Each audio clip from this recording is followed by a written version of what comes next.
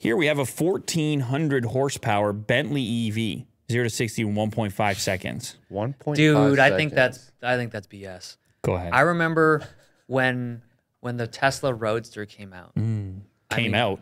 No, like when they announced it, when they launched it, You right? mean 10 years ago? 10 years ago. Yes. When there were first inklings of it.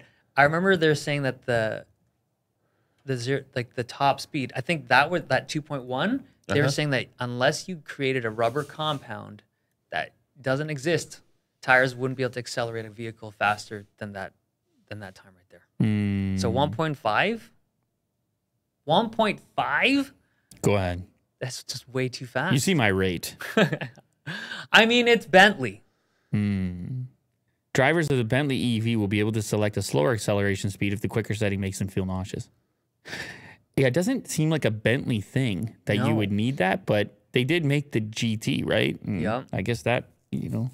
That thing had some speed, but come on. 1.5, that seems, no. It is motor1.com. I mean, it's a real website. Scroll down. Scroll down, Will. Why don't you scroll down for us Actually, here? hit the comments. Hit the 13. I think right there. I think that's actually Dave's catchphrase. Scroll down, dude. Scroll down. He's not happy with your scroll speed at all. Bentley CEO Adrian Hallmark indicates the brand's first EV could have as much as 1,400 horsepower when it arrives in 2025. This would allow for effortless acceleration.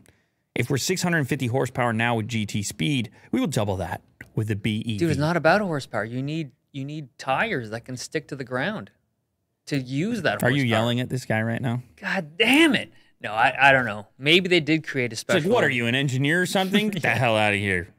Get some tires. But from 0 to 60 mile per hour point of view, there are diminishing returns. The problem is it's uncomfortable, and then it becomes nauseous. I mean, the car looks cool. Look at the doors on that thing. Wicked cool. Look at the doors on that. That looks wild. It's like metallic chrome paint. It's almost as cool as your Bronco that you never got. If you look closely, there's some drain plugs down there. Yeah. You see drain plugs in this vehicle, you'd be like, It's to catch the puke because you're so nauseous with the acceleration. Well, I don't know. I mean, it looks really cool. It looks sick. Yeah. I mean, this is not very futuristic. Yeah, this is just the concept, though, right? Yeah, you're really calling bullshit on this guy on multiple levels. 1.5? Multiple. Well, he did say 2025. Maybe they have some new compound by then.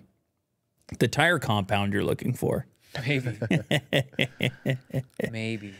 Dude, even like F1 cars, they spend so much R&D on tire compounds. Oh, damn. Shout out Gabriel. Appreciate the super chat. He says, go ahead, Dave. That's our other meme. That's our other meme on the channel. Which is what?